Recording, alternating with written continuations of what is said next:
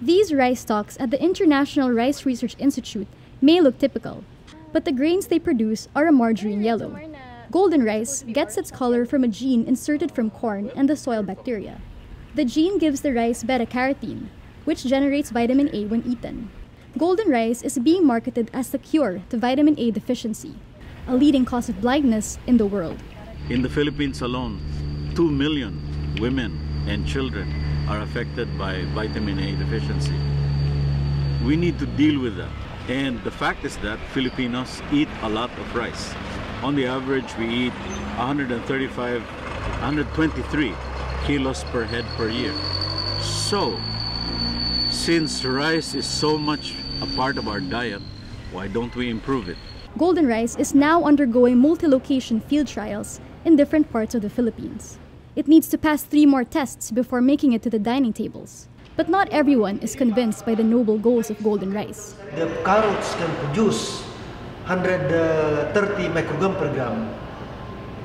It means to say that carrots can produce 3 times more vitamin A than golden rice. Golden rice is at the forefront of a larger debate on GMOs. One side sees GMOs as a science used for good. We need science to solve the food security problems brought about by rapid population growth. We need science to ensure that our families, our friends, our children have nutritious food that they need. The other side says GMOs will put companies in control of agriculture at the expense of poor farmers.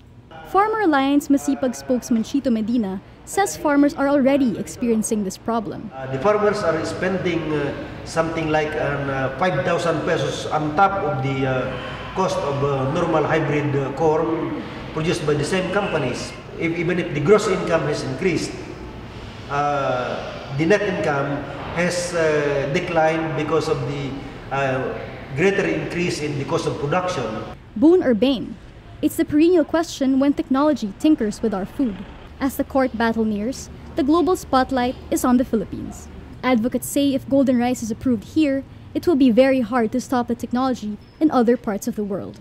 Pia Ranada, Rappler, Manila.